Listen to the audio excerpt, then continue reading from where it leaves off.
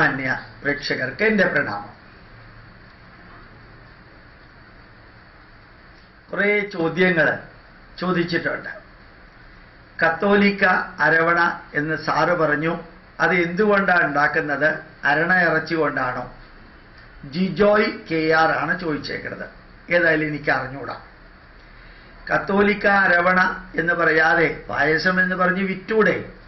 ശബരിമലയിലെ ഒരു ചിത്രം വരുത്താൻ വേണ്ടി അതിന് ക്രിസ്ത്യാനിയുടെ അരവണ എന്ന് കാണിച്ച് അതിനകത്തൊരു ചതി അങ്ങ് വെക്കാനാണ് അങ്ങനെ എഴുതി. അതിൻ്റെ ശരിക്ക് ശബരിമല അരവണ മാതിരി തന്നെ ഉണ്ടത്.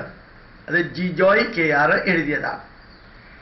മീശ നോവൽ ഉപയോഗിച്ച് ഒരുപക്ഷെ അടൂർ ഗോപാലകൃഷ്ണൻ ഒരു സിനിമ ഉണ്ടാക്കാനായിട്ടുള്ള പ്ലാൻ ഉണ്ടാവും. അതുകൊണ്ടായിരിക്കാം അദ്ദേഹം അങ്ങനെ പറഞ്ഞത്. അടൂർ ഗോപാലകൃഷ്ണനെ പോലെ ആരാധ്യരായിട്ടുള്ള ധാരാളം വ്യക്തികൾ കേരളത്തിലുണ്ട്.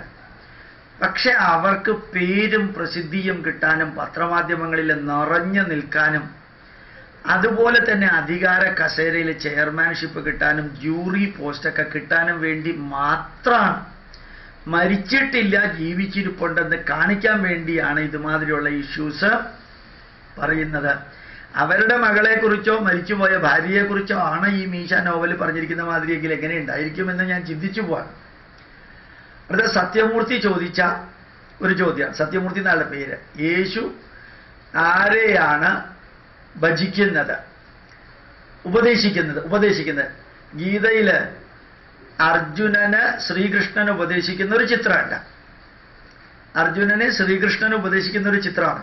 ആ ചിത്രം കോപ്പി അടിച്ച് തിരുവനന്തപുരത്തെ ഒരു പള്ളിയിൽ യേശു വേറൊരാളെ ഉപദേശിക്കുന്ന ഒരു വലിയ രഥത്തിൽ യേശു നിൽക്കുന്നതായിട്ടുണ്ട്. ആ യേശു ആരെയാണ് ഉപദേശിക്കുന്നത് എന്ന് സത്യമൂർത്തി.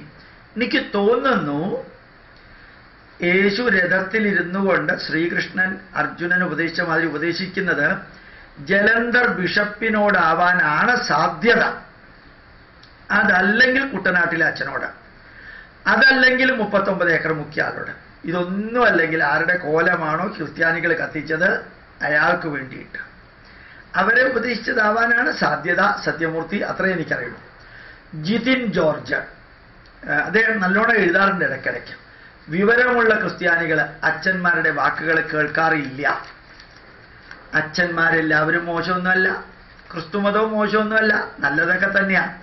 പക്ഷേ ഈ ചതിയും വഞ്ചനയും പറ്റിക്കലും ചെയ്തവരെ സപ്പോർട്ട് ചെയ്യുന്നൊരു സഭ അതാണ്.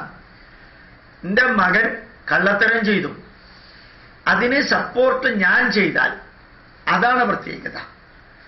ഭാര്യയെയും അനുജന്മാരെയും എല്ലാം ചൂതുകളിയിൽ ശരിക്കും പ്ലഡ്ജ് ചെയ്തു ധർമ്മപുത്രര്.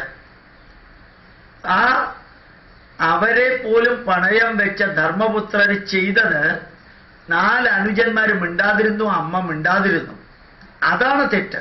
തെറ്റിനെ ന്യായീകരിക്കത്തക്ക വിധത്തില് പ്രോത്സാഹിപ്പിക്കുന്ന തെറ്റ്. ഫ്രാങ്കോയ്ക്ക് വേണ്ടി പ്രാർത്ഥിക്കാൻ പാലയിൽ ഇത്രയും തറ ക്രിസ്ത്യാനികളാണോ ഉള്ളത്? ഈ സ്ത്രീകളെ അവഹേളിച്ച് അവരെ ഒരു ദിലീപ് എന്ന് പറയുന്ന നടൻ സ്ത്രീയെ ആക്രമിച്ചതിന് പിടിച്ച് 89 ദിവസവും 100 ദിവസം കൊണ്ട് ജയിലിലിട്ടു. ഇത് കന്യാസ്ത്രീ പച്ചയ്ക്ക് പറയുന്നു. ഒരാളുടെ ഭാര്യ പറയുന്നു ഇവരൊക്കെ എന്നെ അവഹേളിച്ചു എന്ന്. പേര് പറഞ്ഞ് ഫോട്ടോ കൊടുത്ത് ഫുൾ ഡീറ്റെയിൽ കൊടുത്തിട്ടും അവരെ ന്യായീകരിക്കുന്ന സഭയാണ് ജിതിൻ ജോർജ്. ഇതിൻ്റെയൊക്കെ പുറകില് ആണുങ്ങൾക്ക് ആണുങ്ങളുടെ വികാരം ഉണ്ടാവും, പെണ്ണുങ്ങൾക്ക് പെണ്ണുങ്ങളുടെ വികാരം ഉണ്ടാവും. ചിലപ്പോൾ നിയന്ത്രിക്കാൻ പറ്റാതെ വരും. അതുകൊണ്ട് ചെയ്യുന്നത് ക്രിമിനൽ തെറ്റാണെങ്കിലും ആ തെറ്റ് ചെയ്തവൻ തെറ്റുകാരൻ തന്നെ, ഒരു സംശയമില്ല. ഒരു വലിയ ക്രൈസ്തവ സഭ അതിനെ ന്യായീകരിക്കുന്നു. അതിനേക്കാളും വലിയ ക്രൂരത എന്താ ഉള്ളത്?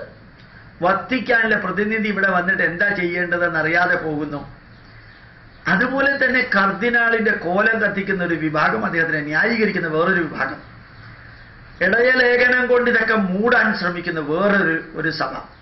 എന്നാൽ ഭരണാധികാരികൾ ഹിന്ദുക്കളോ മറ്റോ ആയിരുന്നു ഇത് ചെയ്തതെങ്കിൽ എന്താകുമായിരുന്നു എന്ന് ചിന്തിക്കുന്ന ഹിന്ദുക്കളും ഭരണാധികാരികൾ നിഷ്പക്ഷമായിട്ട് നിൽക്കുന്ന പോലെ ഞങ്ങളുടെ ഉത്തരവാദിത്വമൊന്നുമല്ല, ഇതിൽ തീരുമാനമെടുക്കേണ്ടത് വത്തിക്കാനിലെ പോലീസാണെന്നുള്ള രീതിയിലിരിക്കുന്ന നമ്മുടെ കേരളത്തിലെ ഗവൺമെന്റ്. എങ്ങാനും കേന്ദ്രം ഇടപെട്ടാൽ അത് മതി. ന്യൂനപക്ഷ മർദ്ദനം, ന്യൂനപക്ഷ അവഹേളനം ഇവിടുത്തെ ബുദ്ധിജീവികളും യുക്തിവാദികളും എഴുത്തുകാരികളും ഈ രാഷ്ട്രദ്രോഹികളുമായിട്ടുള്ളവരെല്ലാം കൂടി ചേർത്ത് അങ്ങ് കേന്ദ്രത്തിലുള്ളവനെ കൊന്നു കൊലവിളിക്കുന്ന ലെവലിലെത്താം. ജിതിൻ ജോർജ് വ്യക്തി ചെയ്യുന്ന തെറ്റ്, അത് തെറ്റ് തന്നെയാണ്, അയാളെ ശിക്ഷിക്കാൻ നിയമമുണ്ട്. ഒരു വലിയ സമുദായം അതിനെ ന്യായീകരിച്ചുകൊണ്ട് വരുന്നതും അതിനുവേണ്ടി പ്രാർത്ഥിക്കാൻ പറയുന്നതും അതിനുവേണ്ടി ഹർത്താല് ആചരിക്കുന്നതും അതിനുവേണ്ടി വ്രതമനുഷ്ഠിക്കുന്നതും ഈ ക്രിമിനലുകളെ രക്ഷിക്കാൻ വേണ്ടി ആരെ ഉദ്ദേശിച്ചിട്ട? ഒരു കന്യാസ്ത്രീ പറഞ്ഞ പോലെ എല്ലാ കന്യാസ്ത്രീ മഠത്തോടും ചേർന്നിട്ട് അനാഥാലയം ഉണ്ടെങ്കിൽ അത് അച്ഛന്മാരുടെ കന്യാസ്ത്രീകളുടെ മക്കളാണെന്ന് പറഞ്ഞത് ഹിന്ദുക്കളല്ല, മുസ്ലിങ്ങളല്ല. അത് പറഞ്ഞത് കന്യാസ്ത്രീ പദവി ഒഴിഞ്ഞു വെച്ച് പുറത്തേക്ക് വന്ന ജസ്മിയെ പോലെയുള്ളവരും മറ്റുള്ളവരെ പോലെയുള്ളവരുമാണ്. അതാണ് ഈ ചോദ്യത്തിന് ഉത്തരം. പ്രണാമം, നമസ്കാരം.